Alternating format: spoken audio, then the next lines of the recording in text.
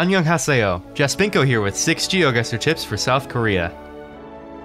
Hangul, the official writing system for the Korean language, prominently features circles as a design element. This can help you distinguish Korean from other nearby written Asian scripts.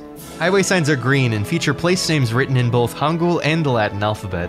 South Korea's national expressways share similarities with the US interstate highway system. Even-numbered expressways travel east-west and increase in number as you go north, whereas odd-numbered expressways travel north-south and increase in number as you go east. Also, they share a similar red, white, and blue shield design.